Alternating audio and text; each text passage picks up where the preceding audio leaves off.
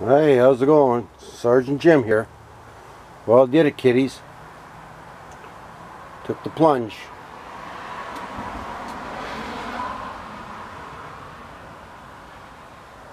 It's a Miller papr, P-A-P-R,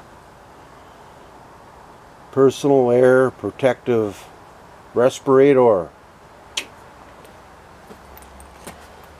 It's your grinding lid there. There's your welding lid. It's got 4 sensors. The red dots, you'll see them. Right now it's being charged because it's in the light. This automatically charges the battery when it's in any source of light. So it's charging now. It's called the Titanium 9400. What else can I say? It's got a bunch of goodies within that lens in itself, which I haven't even studied at all yet. So sorry, I think I dropped the camera there. Okay. And this here's got a HEPA filter in it, spark arrestor, pre-screen, all that kind of stuff.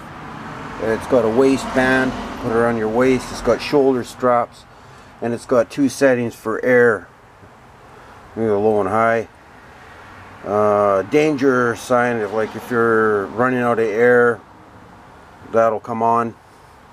It'll start vibrating in case you're in a loud environment, so you'll still get your emergency response or something by vibration. The viewing lens is not too bad. I like a little bigger, but the lens is a little bigger than normal, so I'm going to stick with that for now.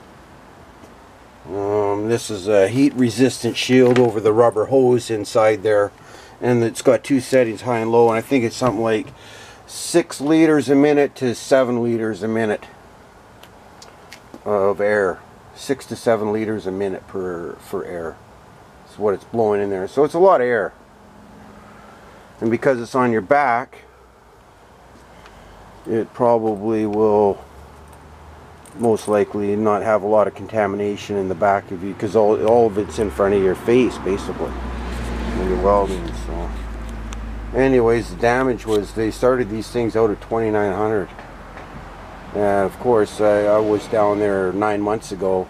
The same thing was sitting there, and they were asking $19 then. And he says, "Oh yeah, it's on clear. It's $1,900." 9 months later, I said, "What do you mean? It was $1,900 9 months ago." And